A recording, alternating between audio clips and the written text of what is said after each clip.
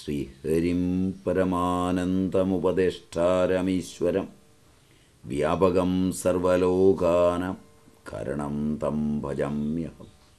ശങ്കരം ശങ്കരാചാര്യം കേശവം ബാദരായണം സൂത്രഭാഷ്യകൃതൗ വന്ദേ ഭഗവന്തൗ പുനഃ പുനഃ. സദാശിവസമാരംഭം ശങ്കരാചാര്യമധ്യമം അസ്മദാചാര്യപര്യന്తం വന്ദേ ഗുരുപരം. ബോധാനന്ദം ച കല്യാണം മലാനന്ദമാത്മജം സച്ചിദാനന്ദമാത്മജം അച്യുതാനന്ദഗുരും. ആയുർവേദത്തിന് ജനകീയമായ ഒരൗഷധ നയവും ജനകീയമായ ഒരു ആരോഗ്യ നയവും ഉണ്ടായിരുന്നു എന്ന് നാം കണ്ടു. ഒരു ശാസ്ത്രം അനേക നൂറ്റാണ്ടുകൾ ശാസ്ത്രകാരൻ്റെ ഗവേഷണത്തിലും മനസ്സിലും ഇരുന്ന് പാകപ്പെട്ട്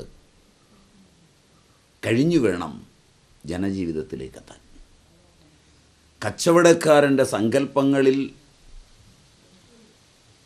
ഭിഷഗ്വരൻ പെടുകയും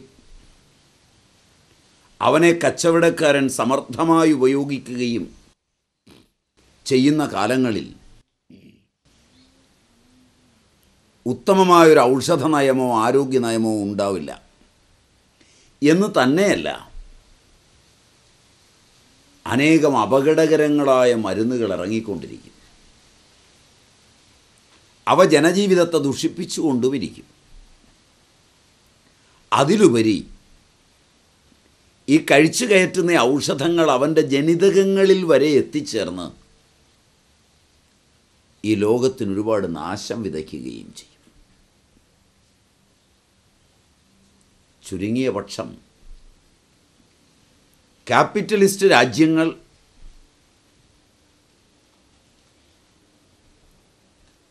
അതിൻ്റെ മുതലാളിത്ത വ്യവസ്ഥിതിയോടുള്ള അഭിനിവേശം കൊണ്ട് ഗവേഷകരെ ഉപയോഗിച്ച്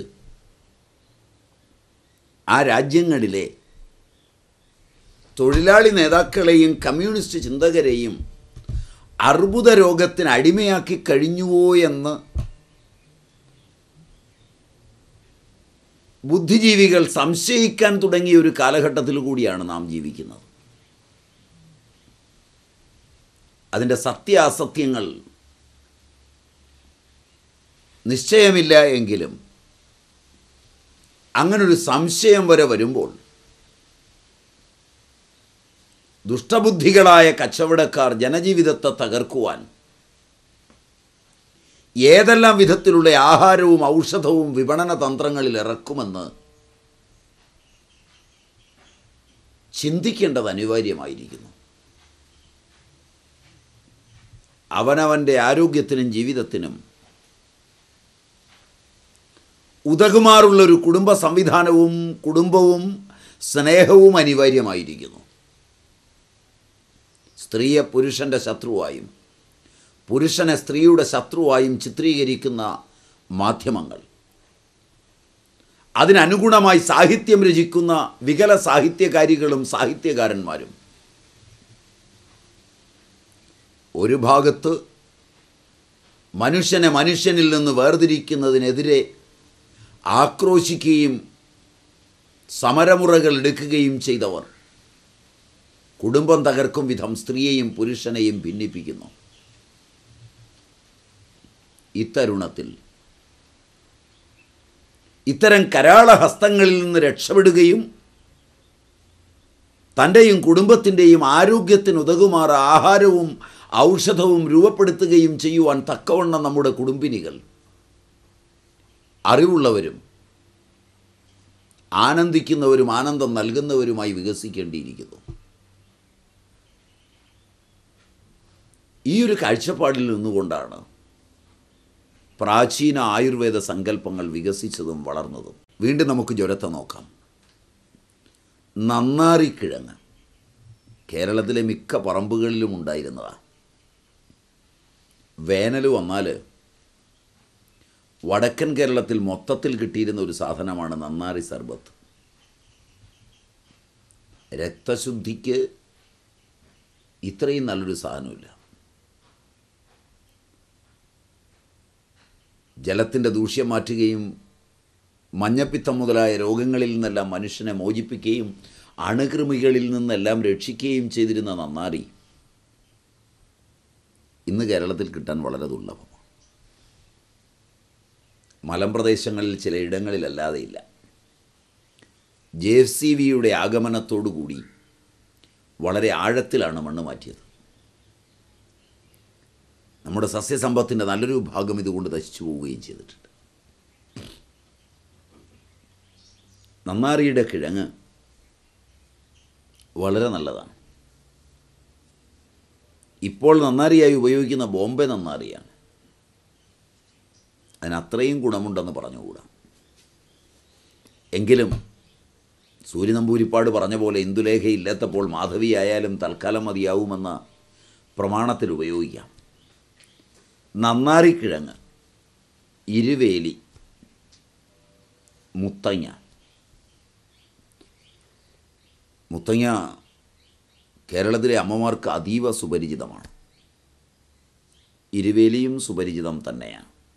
എങ്കിലും മുത്തങ്ങയുടെ കാര്യം പറയുമ്പോഴാണ് ഏറ്റവും രസാവഹമായിട്ടുള്ളത്. കുട്ടിക്കാലത്ത് മുത്തങ്ങയിട്ട് ആട്ടുംപാൽ കാച്ചി കുടിച്ചിട്ടില്ലാത്ത കേരളത്തിലെ കുട്ടികൾ നന്നേ കുറയും. മുലപ്പാലിന് തുല്യമായി കണക്കാക്കി ആടിൻ്റെ പാല് കറന്നുകൊണ്ടെന്ന് അരിച്ച് ഇതിനൊരു മണമുണ്ടാവും. അതത്ര ഇഷ്ടപ്പെടുന്ന മണവുമല്ല. അതുകൊണ്ട് മുത്തങ്ങയിട്ട് കാച്ചുമ്പോൾ മണത്തിനൊരു മാറ്റം വരും. രണ്ട്, മുത്തങ്ങ ഏറ്റവും കൂടുതൽ ബലമുണ്ടാക്കുന്ന സാധനമാണ്. ഇമ്മ്യൂണിറ്റിയിൽ മുത്തങ്ങയ്ക്ക് തുല്യമൊരു ഔഷധമില്ല. അത്ര ബലമുണ്ടാക്കുന്ന ഒരു ഔഷധമായതുകൊണ്ടാണ് കുട്ടിക്കാലത്ത് രോഗപ്രതിരോധ ശേഷിയും രോഗക്ഷമത്വബലവും വ്യാധിക്ഷമത്വബലവും വ്യാധി പ്രതിബന്ധകത്വബലവും നല്ലപോലെ ഉണ്ടാക്കുന്ന മുത്തങ്ങ. അത് പറിച്ച് തൊലി കളഞ്ഞ് ചതച്ച് ആട്ടുംപാലിലിട്ട് ആട്ടിൻപാലിൻ്റെ ഇരട്ടി വെള്ളമെങ്കിലും ചേർത്ത്, കൂടുതൽ ചേർക്കുന്ന അമ്മമാരുമുണ്ട്, നല്ലപോലെ കാച്ചിയരിച്ച് കുഞ്ഞുങ്ങൾക്ക് കുട്ടിക്കാലത്ത് നല്ലപോലെ പഞ്ചസാരയോ കൽക്കണ്ടമോ ഇട്ട് നല്ലപോലെ കുടിപ്പിക്കുമായിരുന്നു. ത്വക്കിന് വർണ്ണവും ശരീരത്തിന് ബലവുമൊക്കെ കിട്ടുന്ന ഈ മുത്തങ്ങ നല്ലൊരു ജ്വരഹാരിയായ ഔഷധമാണ്. ജ്വരഹാരിയാണെന്ന് മാത്രമല്ല, പചിക്കാതെ കിടക്കുന്ന ആമത്ത മുഴുവൻ പചിപ്പിക്കുന്നതാണ്.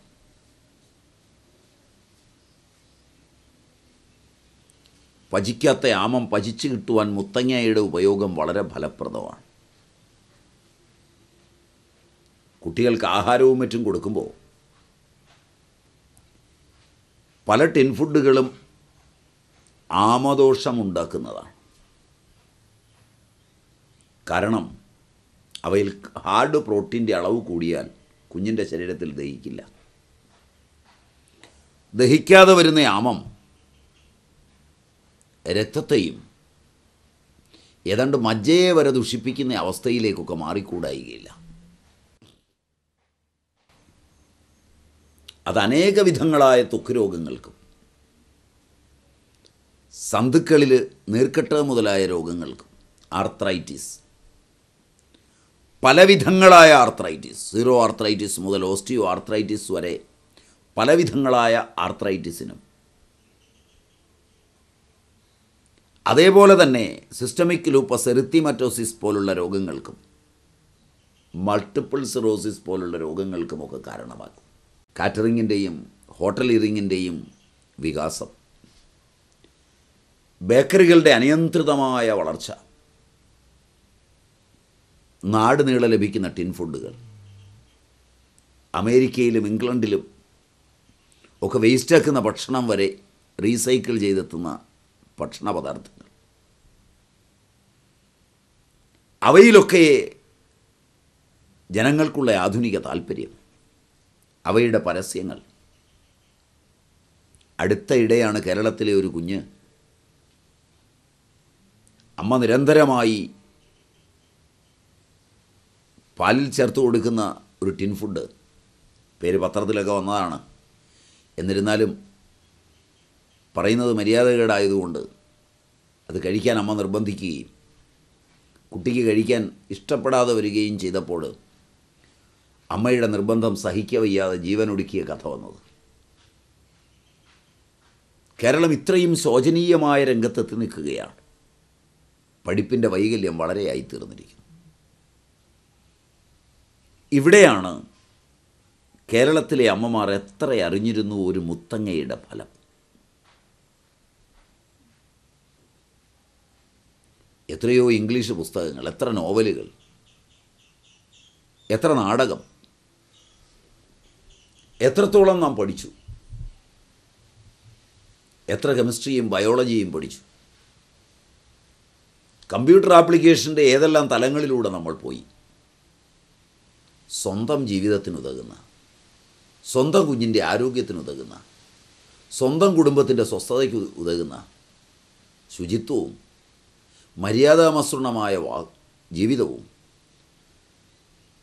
മനോഹരമായ വാക്കും ഉത്തമമായ ആഹാരവും സംബന്ധിക്കുന്ന ഒന്നിനെക്കുറിച്ചും അറിയാതെ ഈ വികല വിദ്യാഭ്യാസത്തിലെല്ലാം അഭിമാനിച്ച് നാം നീങ്ങുമ്പോൾ നമ്മുടെ പൂർവികരായ അമ്മമാർ എത്ര മര്യാദക്കാരായി, എത്ര മധുരമായ വാക്കുകളോടുകൂടി, എത്ര ശ്രദ്ധാന്വിതം തൻ്റെ കുടുംബത്തിൻ്റെ ആരോഗ്യവും തൻ്റെ ആരോഗ്യവും നിലനിർത്തി ബാല്യവും കൗമാരവും യൗവനവും വാർദ്ധക്യവുമെല്ലാം സന്തോഷസമന്വിതം കൊണ്ടാടി. ആ നല്ല കാലങ്ങളിൽ നിന്ന് നോക്കുമ്പോൾ ഇന്ന് നാം നേടിയ അറിവ് എന്ന് പറയുന്നതൊക്കെ അറിവ് തന്നെയാണോ, അതോ അറിവിൻ്റെ മേലങ്കി അണിഞ്ഞ അറിവില്ലായ്മയാണോ? അവയുടെ ആധിക്യത്തിൽ നമുക്കും നമ്മുടെ കുഞ്ഞുങ്ങൾക്കും നമ്മുടെ ജീവിതത്തിനും എന്നെങ്കിലും ഒരു ആനന്ദം കിട്ടുമോ? ഇങ്ങനെയൊക്കെ ആലോചിച്ച് നോക്കുമ്പോഴാണ് മുത്തങ്ങയുടെയും മറ്റും പ്രാധാന്യം നമുക്ക് വളരെ മനസ്സിലാകുന്നത്. ചുക്ക് നാം നേരത്തെ കണ്ടതാണ്. കടുകുരോഹിണി എന്നൊരു ഔഷധമുണ്ട്. രക്തത്തിൽ വളരെയേറെ ശക്തമായി പ്രവർത്തിക്കുന്ന കടുരോഹിണി ഉത്തമ ഔഷധങ്ങളിലൊന്നാണ്. അപ്പോൾ നന്നാരിക്കിഴങ്ങ്, ഇരുവേലി, മുത്തങ്ങ, ചുക്ക്, കടുകുരോഹിണി ഇവ സമമായെടുത്ത് ആകെ ഒരു 60 ഗ്രാം 12 ഗ്ലാസ് വെള്ളത്തിൽ അടുപ്പത്ത് വെക്കുക. 1.5 ഗ്ലാസ് ആകുന്നതുവരെ കുറുക്കുക, പിഴിഞ്ഞരിച്ചെടുക്കുക. 1/2 ഗ്ലാസ് വീതം 3 നേരം കഴിക്കുക. എല്ലാ ജ്വരവും മാറും, കോഷ്ടം ശുദ്ധമാവും. കോഷ്ടശുദ്ധിക്ക് നല്ലൊരു ഔഷധമാണ് ഇത്. ജ്വരം വളരെയധികം വരുമ്പോൾ 7 പാല തൊലി, പാലകൾ അനേക വിധമുണ്ട്. കുരുട്ടുപാല, കുടകപ്പാല, വള്ളിപ്പാല, 7 പാല, ദന്തപ്പാല, ഇങ്ങനെ അനേകം പാലകളുണ്ട്. പാലകളുടെ ഔഷധ സാമർഥ്യം വളരെ വിചിത്രമാണ്. മാറാരോഗങ്ങളിലും മറ്റും രഹസ്യപ്രയോഗങ്ങളുള്ളതാണ് പാല.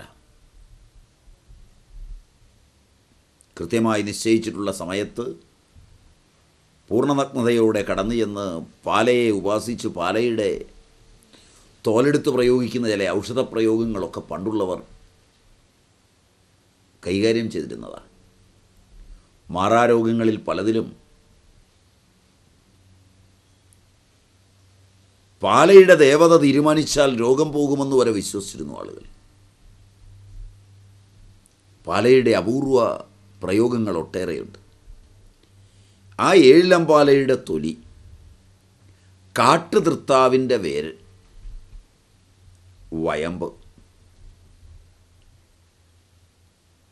ഏഴിലമ്പാലയുടെ തൊലി, കാട്ടുതൃത്താവിൻ്റെ വേര്, വയമ്പ് ഇവ നല്ലപോലെ അരച്ച് വെണ്ണയിൽ ചേർത്ത്, നല്ലപോലെ വെണ്ണ ചേർക്കുക, അതരച്ച് വെണ്ണ ചേർത്ത് കടയുക നല്ലപോലെ.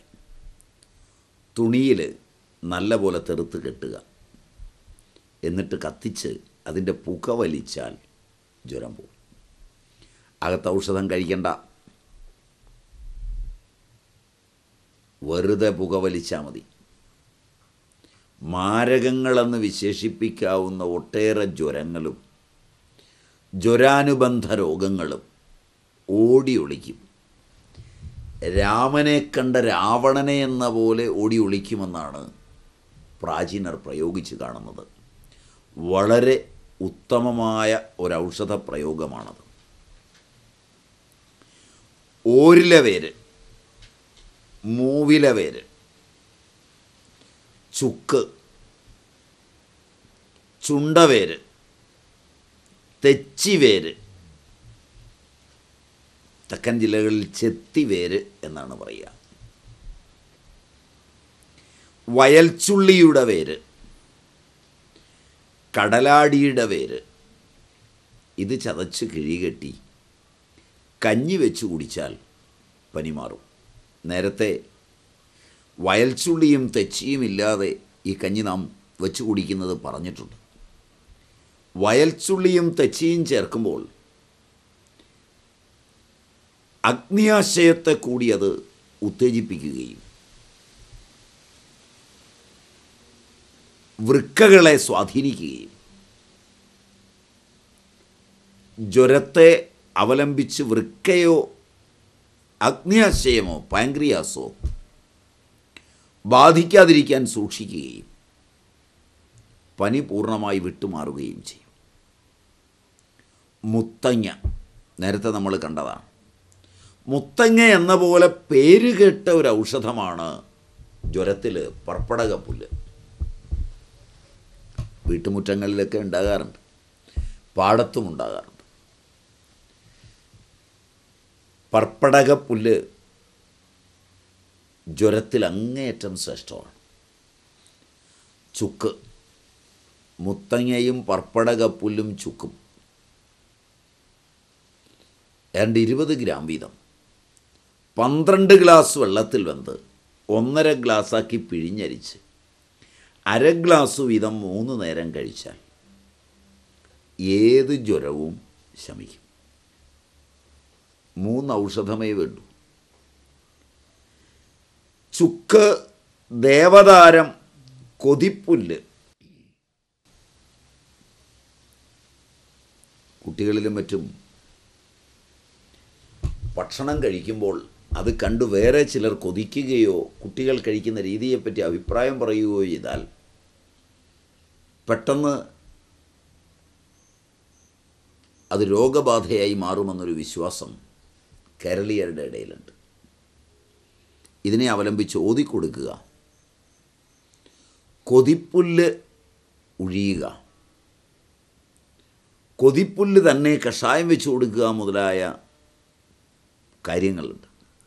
അഭിശാപം മുതലായ രോഗങ്ങളിൽ കൊതിപ്പുല്ലിൻ്റെ പ്രയോഗം നിർണായകവുമാണ്. ചുക്കും ദേവതാരവും കൊതിപ്പുല്ലും ചെറുവഴുതന വേരും കണ്ടകാരിച്ചുണ്ടവേരും 10 ഗ്രാം വീതം. ചുക്ക്, ദേവതാരം, കൊതിപ്പുല്ല്, ചെറുവഴുതിന വേര്, അതുപോലെ തന്നെ ചുണ്ടവേര്, കണ്ടകാരി ചുണ്ടവേര്, ഇവ 10 ഗ്രാം വീതം 2 നാഴി വെള്ളത്തിൽ കഷായം വെച്ച്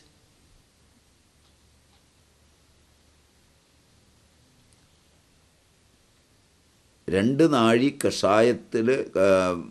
വെള്ളത്തിൽ കഷായം വെച്ച് 1.5 തുടമായി വറ്റിച്ച് 1/2 തുടം വീതം പഞ്ചസാര മേമ്പൊടി ചേർത്ത് കഴിച്ചാൽ ഏത് ജ്വരവും പമ്പ കിടക്കുന്നതാണ്. ചുക്ക്, ഇലവങ്ങത്തൊലി, പഞ്ചസാര, അടുക്കളയിൽ തന്നെ ഉണ്ടാവും. പനി വരുമ്പോൾ എടുത്തുകൊണ്ട് ഓടുന്നതിന് മുമ്പ് അല്പം ചുക്കും ഇലവങ്ങവും പഞ്ചസാരയും കൂടെ മിക്സിയും ഇന്ന് വീട്ടിലുണ്ടാവും. ഒന്ന് നന്നായി അടിച്ച് പൊടിക്കുക. അങ്ങനെ പൊടിച്ചെടുത്തിട്ട് 1 ടീസ്പൂൺ വീതം ഒന്ന് കൊടുത്തു നോക്കുക. തേനിലോ കൽക്കണ്ടത്തിലോ അല്പം ചൂടുവെള്ളത്തിലോ കലക്കി ഒന്ന് കൊടുക്കുക. 2 നേരം കഴിക്കുമ്പോഴേക്ക് പനി വിടും. ഇഞ്ചിപ്പുല്ല്, തെരുവപ്പുല്ല് എന്നും ചില സ്ഥലങ്ങളിൽ പറയും. പുൽത്തൈലം എടുക്കാൻ ഉപയോഗിക്കുന്നതാണ്. ആ ഇഞ്ചിപ്പുല്ല് പറമ്പിലൊക്കെ സാധാരണ നാടനായിട്ടുള്ളത് നിൽക്കും. ഇതിൻ്റെ ബ്ലോക്ക് പുല്ലുകളും ഇന്ന് മാർക്കറ്റിലുണ്ട് കൂടുതൽ ആദായത്തിന്. ആ ഇഞ്ചിപ്പുല്ലിൻ്റെ ഇല ചതച്ച് വെള്ളത്തിലിട്ട് വെക്കുക. ഒരു 6 മണിക്കൂർ കഴിഞ്ഞ് പിഴിഞ്ഞരിച്ചെടുക്കുക. അത് കുടിച്ചാൽ ജ്വരം ശാന്തമാവും. മരമഞ്ഞളിൻ്റെ തൊലി നാമാവശേഷമായി കൊണ്ടിരിക്കുന്ന, കുറ്റിയറ്റു പോകുന്ന ഒരൗഷധമാണ് മരമഞ്ഞൾ. ദാരുഹരിദ്ര വളരെ ശ്രദ്ധേയമായ ഔഷധമാണ്. അർബുദം, ക്യാൻസർ പോലുള്ള രോഗങ്ങളിൽ നിർണായകമായ ഫലം തരുന്നവയാണ്. ഇന്നതിന് പകരം അങ്ങാടിക്കടകളിൽ കിട്ടുന്നതിൻ്റെ ഡ്യൂപ്ലിക്കേറ്റാണ്. വീട്ടുമുറ്റത്ത് നിൽക്കുന്ന കുരങ്ങുമൈലാഞ്ചി എന്ന പേരിൽ അറിയപ്പെടുന്ന മരത്തിൻ്റെ തണ്ടുകളാണ് ഇന്ന് മരമഞ്ഞളിന് പകരമായി പലപ്പോഴും അങ്ങാടിക്കടയിൽ കിട്ടുന്നത്. അത്യപൂർവമായി കൊണ്ടിരിക്കുന്ന, വനങ്ങളിൽ നിന്ന് നാമാവശേഷമായി കൊണ്ടിരിക്കുന്ന, കേരളത്തിൽ അസ്തപ്രായമായി കൊണ്ടിരിക്കുന്ന വളരെ നിർണായകമായ, വളരെ പ്രധാനപ്പെട്ട ഒരു ഔഷധമാണ് മരമഞ്ഞൾ. റെഡ് ബുക്കിലേക്ക് കയറുമോ എന്നറിയില്ല. അതിനു മുമ്പ് ഇതിനെ സംരക്ഷിക്കുകയും വെച്ചുപിടിപ്പിക്കുകയും ഒക്കെ ചെയ്യേണ്ടത് ഈ മണ്ണിനെയും ഔഷധങ്ങളെയും സ്നേഹിക്കുന്നവൻ്റെ കടമയാണ്. വളരെ ഉത്തമമായ ഈ ഔഷധം അനേക രോഗങ്ങളിൽ ഉപയോഗിക്കുന്ന ഈ ഔഷധം മരമഞ്ഞൾ, അതിൻ്റെ തൊലി ചെത്തിയെടുത്ത് ഒരു 30 ഗ്രാം ഒരു 6 ഗ്ലാസ് വെള്ളത്തിൽ വെന്ത് ഒരു 1.5 ഗ്ലാസ്സാക്കി പിഴിഞ്ഞരിച്ച് 1/2 ഗ്ലാസ് വീതം കുടിച്ചാൽ ജ്വരം, ക്ഷീണം ഇവയെല്ലാം പോകുന്നതാണ്. ജ്വരത്തിനും ക്ഷീണത്തിനുമെല്ലാം അത്യുത്തമമാണ് മരമഞ്ഞളിൻ്റെ തൊലി. കേരളത്തിൽ വഴിയോരങ്ങളിലെല്ലാം നിറച്ചുണ്ടായിരുന്ന ഒരു മരമാണ് പേരാൽ. ഏതാണ്ട് തിരുവനന്തപുരം മുതൽ കോഴിക്കോട് വരെയുള്ള പ്രദേശങ്ങളിൽ പേരാൽ നാമാവശേഷമായി കഴിഞ്ഞു. ഒറ്റപ്പാലം, പാലക്കാട് പ്രദേശങ്ങളിൽ കുറച്ചുണ്ടായിരുന്നു. അവയും റോഡ് വികസനത്തിൻ്റെ ഭാഗമായി വെട്ടി നശിപ്പിച്ചു കഴിഞ്ഞു. അപൂർവം ചില അമ്പലങ്ങളുടെ മുറ്റത്ത് പാലക്കാട് ജില്ലയിലുണ്ടാവും. തെക്കൻ ജില്ലകളിൽ പേരാൽ കാണാനില്ല. അരയാലുണ്ടാവും, വളരെ കുറവാണ്. വടക്കൻ ജില്ലകളിലും ഇവ നശിപ്പിക്കുവാൻ തുടങ്ങിക്കഴിഞ്ഞു. വൻതോതിൽ നശിപ്പിക്കുന്നത് പേരാലിനോടും അരയാലിനോടുമൊക്കെ ആധുനികർക്കുള്ള വെറുപ്പിൻ്റെ കാരണം അത് വൈദേശികങ്ങളായ മതങ്ങളുടെ ആഗമനത്തോടെ ഇന്ത്യയിൽ നിന്നുപോയവരെ ഹിന്ദുക്കളെന്ന് വിളിക്കുകയും അത് മതത്തിൻ്റെ സിമ്പലായി കാണുകയും ചെയ്തതുകൊണ്ടാണ്. മരങ്ങളെയും ചെടികളെയും വരെ മതത്തിൻ്റെയും ജാതിയുടെയും പേരിൽ കൂട്ടുകൂട്ടി അവയെ നശിപ്പിക്കുന്നതിലൂടെ ആ മതങ്ങളെ നശിപ്പിച്ചു എന്ന് അഭിമാനിക്കുന്ന ഒരു ജനതയുടെ, ഈ മണ്ണിൽ ജനിക്കുകയും ഈ മണ്ണിൽ വളരുകയും ഈ മണ്ണിൽ തന്നെ എരിഞ്ഞടങ്ങാൻ പോവുകയും ചെയ്യുന്ന മനുഷ്യർ മതത്തിൻ്റെ പേരിൽ, ജാതിയുടെ പേരിൽ, വർഗത്തിൻ്റെ പേരിൽ, വർണ്ണത്തിൻ്റെ പേരിൽ, രാഷ്ട്രീയത്തിൻ്റെ പേരിൽ, ആധുനികതയുടെ പേരിൽ, പൗരാണികതയുടെ പേരിൽ ഈ ചെടികളെയെല്ലാം വകതിരിച്ച് നശിപ്പിക്കുന്നതിൽ പങ്കുവഹിക്കുന്നു എന്നത് ശോചനീയമാണ്, അറിവിന് ഭൂഷണമല്ലത്. പെരാൽ അനേകവിധ ഔഷധങ്ങൾക്ക് കാരണമാണ്.